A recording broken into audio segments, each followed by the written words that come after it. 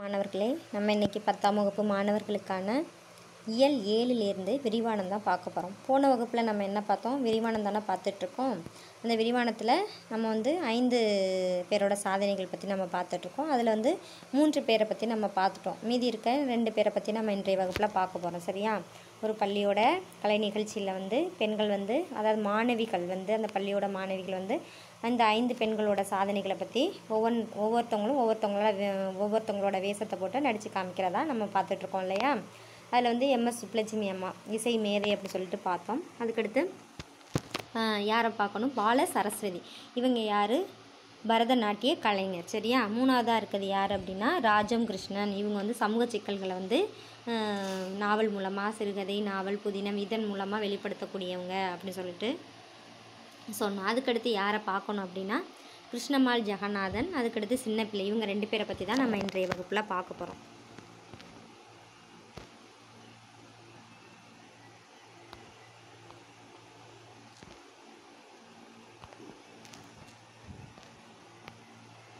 உள்ள வலுவுடன் இன்று வரை களத்தில் நிற்கும் போராளி, மதுரையின் முதல் பட்டதாரி பெண், இந்திய அரசின் தாமரை திருவிருது, ஸ்வீடன் அரசின் வாழ்வுரிமை விருது, சுவிட்சர்லாந்து அரசின் காந்தி அமைதி விருது என பல உயரிய விருதுகளை பெற்று பெண் குலத்திற்கு பெருமை சேர்த்தவர். அதாவது என்ன சொல்கிறாங்கன்னா, பெண் கல்வி மறுக்கப்பட்ட அந்த காலத்துலேயும் இவங்க போராடி கல்வி கற்றிருக்காங்க. அதான் முதல் பெண் பட்டதாரி அப்படின்னு சொல்லிட்டு சொல்கிறாங்க. இவங்க இந்திய அரசோட தாமரை திருவிருது அப்படிங்கிற விருதை பெற்றிருக்காங்க. ஸ்வீடன் அரசின் வாழ்வுரிமை விருது, சுவிட்சர்லாந்து அரசின் காந்தி அமைதி விருது அப்படிங்கிற இந்த உயரிய விருதுகளை பெற்றது பெண் குலத்திற்கே பெருமை அப்படி சொல்லிட்டு சொல்கிறாங்க. சரியா? அவர் யார் என அறிய ஆவலோடு இருப்பீர்கள். அவர்தான் கிருஷ்ணம்மாள் ஜெகநாதன். இப்போது மாணவி அன்பரசி கிருஷ்ணம்மாள் ஜெகநாதனாக பேச வருகிறார். நம்ம சொன்னோம், ஒரு பள்ளியில் கலை நிகழ்ச்சியில் தான் பெண்கள் மாணவிகள் வேடம் போட்டு நடிச்சிட்டு இருக்காங்க அப்படி சொல்லிட்டு சொன்னோமா, அவங்களோட சாதனைகள்லாம் சொல்கிறாங்க அப்படின்னு. அன்பரசிங்கிற பெண் கிருஷ்ணம்மாள் ஜெகநாதனாக அவங்களோட சாதனைகள் என்ன அப்படிங்கிறத இதன் மூலமாக பார்க்க போகிறோம். வணக்கம். நாட்டின் விடுதலைக்கு முன்பு கல்வி மறுக்கப்பட்ட காலத்தில் போராடி கற்றேன். கல்லூரி பருவத்தில் காந்திய சிந்தனையில் கவரப்பட்டேன். அவரது சர்வோதய இயக்கத்தில் களப்பணி ஆற்றினேன். ஒத்துழையாமை இயக்கம், சட்ட மறுப்பு இயக்கம், வெள்ளையனே வெளியேறு இயக்கம் ஆகியவற்றில் பங்கு பெற்றேன். நாட்டின் விடுதலைக்கு பின் கணவருடன் இணைந்து பூதான இயக்கத்தில் பணிபுரிந்தேன். அதாவது இவங்க காந்தி வாழ்ந்த காலத்தில் இவங்க வாழ்ந்திருக்காங்க. சரியா? அப்போ கண்டிப்பாக பெண்களுக்கு கல்வி மறுக்கப்பட்ட காலம்தான். அடுப்பூதும் பெண்களுக்கு படிப்பதற்கு அப்படின்னு சொல்லிட்டு மறுக்கப்பட்ட காலத்தில் இவங்க போராடி கல்வி கற்று முதல் பெண் பட்டதாரி அப்படிங்கிற பெருமையும் இவங்களை சாரும் அப்படி சொல்லிட்டு சொல்கிறாங்க. இவங்க கல்லூரி பருவத்தில் காந்திய சிந்தனையில் கவரப்பட்டேன். காந்தியோட அவர் அதாவது அமைதி வழி போராட்டத்தை தான் அவர் விரும்புவார் இல்லையா? அதில் இவங்க என்ன பண்ணுறாங்க, அந்த போராட்டத்தில் இவங்களும் கலந்துக்கிறாங்க. அவரது சர்வோதயா இயக்கம், சர்வோதயா அப்படிங்கிற இயக்கத்தில் களப்பணி ஆற்றினேன். நேரடியாகவே அவங்க அந்த பணியை ஆற்றினேன் அப்படி சொல்லிட்டு சொல்கிறாங்க. ஒத்துழையாமை இயக்கம், சட்ட மறுப்பு இயக்கம், வெள்ளையனே வெளியேறு இயக்கம் ஆகியவற்றில் பங்கு பெற்றேன். அதுக்கப்புறம் ஒத்துழையாமை இயக்கம், சட்ட மறுப்பு, அதுக்கடுத்து வெள்ளையனே வெளியேறு இயக்கம், இந்த இயக்கத்துலலாம் இவங்க பங்கு பெற்றேன் அப்படி சொல்லிட்டு சொல்ல வராங்க. நாட்டின் விடுதலைக்கு பின், நாடு விடுதலை அடைஞ்சதுக்கு அப்புறமா அவங்க கணவரோடு இணைந்து பூதான இயக்கம் அப்படிங்கிற ஒரு இயக்கத்தை நடத்துகிறாங்க. அதுக்கடுத்து உழுபவர்க்கே நில உரிமை இயக்கம் அப்படிங்கிற ஒரு இயக்கம் தொடங்கி வேளாண்மை இல்லாத காலத்திலையும் உழுபவருக்கு வேறு பணிகள் மூலம் வருமானம் வர ஏற்பாடு செய்தேன். இப்போ உழவு தொழில் வருஷம் ஃபுல்லாக நம்ம செய்ய போகிறதில்ல. சரியா? விவசாய தொழில்ங்கிறது ஒரு குறிப்பிட்ட ஒரு 6 மாத காலம் செய்வாங்க. மீதி 6 மாத காலம் சும்மா தானே இருப்பாங்க. அந்த காலத்தில் அவங்களுக்கு வருமானம் வர மாதிரி இவங்க ஏற்பாடு செஞ்சுருக்கேன் அப்படி சொல்லிட்டு சொல்கிறாங்க. நான் சொல்ல விரும்புவது, உங்களுடைய ஆற்றலை நீங்கள் உணருங்கள். உங்களால் எதையும் சாதிக்க இயலும் என்பதுதான். உங்களோட ஆற்றல், நம்மளால் எதையும் முடியும் அப்படின்னு நினச்சாதான் நம்ம ஏதோ ஒரு செயலையும் செய்ய முடியாதான் சொல்கிறாங்க. உங்களுடைய ஆற்றல் என்ன அப்படிங்கிறத நீங்கள் தான் உணரணும். உங்களால் எதையும் சாதிக்க முடியும், இயலும் என்பது தான் அப்படின்னு சொல்லிட்டு சொல்ல வராங்க. சரியா? நம்ம எதையும் நினச்சாதான் எதையும் ஒன்றுமே நம்ம செய்ய முடியும். அதை தான் இவங்க தெளிவாகவே சொல்லியிருக்காங்க. அதுக்கடுத்து சொல்கிறாங்க, தொகுப்பாளர் காந்தியடிகளுடன் வினோபாபாவேயுடனும் பணியாற்றி இன்னமும் நான் நாட்டு மக்களுக்காக உழைக்கும் கிருஷ்ணம்மாள் அம்மையாரை கண்முன்னே கொண்டு வந்த மாணவி அன்பரசிக்கு வாழ்த்துகள். சரியா? அவங்க இறந்தாலும் அவங்க வாழ்ந்த காலத்தில் அவங்க செய்த நன்மைகள் இன்னும் நடந்துகிட்டே இருக்கறனால, அவங்க இறந்தாலும் அவங்களோட செயல் நடந்துகிட்ருக்கறனால அவங்க இன்னும் போராடிட்டு இருக்காங்க அப்படிங்கிற மாதிரி தான் இதை ரொம்ப அழகாகவே சொல்லியிருக்காங்க. இன்றைய மகளிர் நாள் விழா மிக சிறப்பாக நடந்து கொண்டிருக்கிறது. முத்தாய்ப்பாக இவ்விழாவை மேலும் மெருகேற்ற மண்ணின் மனம் கமல வருகிறார் பள்ளி பருவத்தில் பாடம் பயிலாவிட்டாலும் பட்டறிவால் இவர் கற்றுக்கொண்டவை ஆயிரம் ஆயிரம். எழுத படிக்க தெரியாத இவரை பற்றி எழுதாத ஊடகங்களே இல்லை.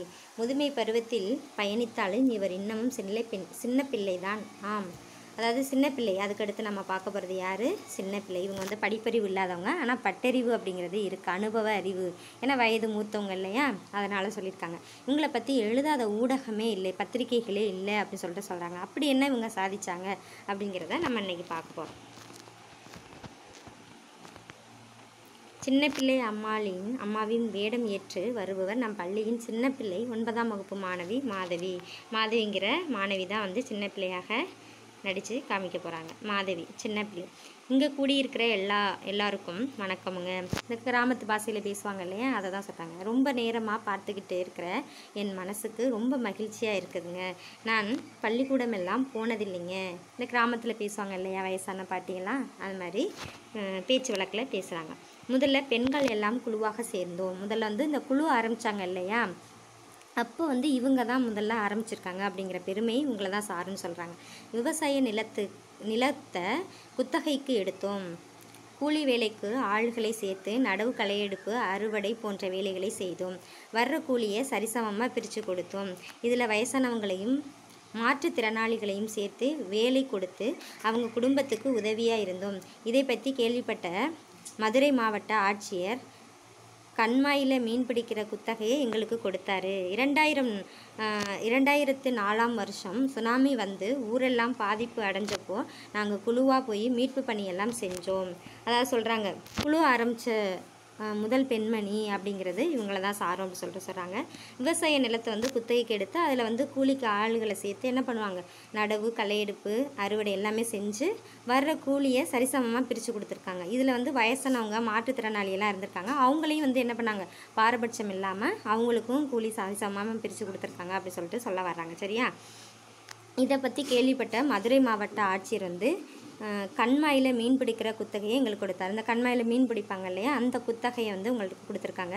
2004 வருஷம் 2004 வந்து சுனாமி வந்து ஊரெல்லாம் பாதிப்பு அடைஞ்சப்போ நாங்கள் குழுவாக போய் மீட்பு பணியெல்லாம் செஞ்சோம். அப்போ வந்து உதவியெல்லாம் செஞ்சுருக்கோம் அப்படின்னு சொல்லிட்டு சொல்ல வராங்க. காசு சேர்த்து குழு ஒன்று ஆரம்பித்து களஞ்சியம்னு பேர் வச்சோம். அந்த குழு ஒன்று ஆரம்பித்தாங்க இல்லையா, அதில் வந்து களஞ்சியம் அப்படிங்கிற பேரை வச்சு ஆரம்பிச்சிருக்காங்க. 10 பேரோட ஆரம்பித்த மகளிர் குழு இன்றைக்கி பல மாநிலங்களுக்கு போய் பல லட்சம் பேரோட வேலை செய்யுது. 10 பேரோட ஆரம்பித்த குழு வந்து இன்றைக்கி வந்து என்ன, மாநிலம் ஃபுல்லாகவே என்ன பண்ணிட்டாங்களாம், அந்த குழுவை ஆரம்பித்து அந்த செயலை வந்து சிறப்பாக செஞ்சுட்டு வராங்க அப்படின்னு சொல்லிட்டு சொல்கிறாங்க.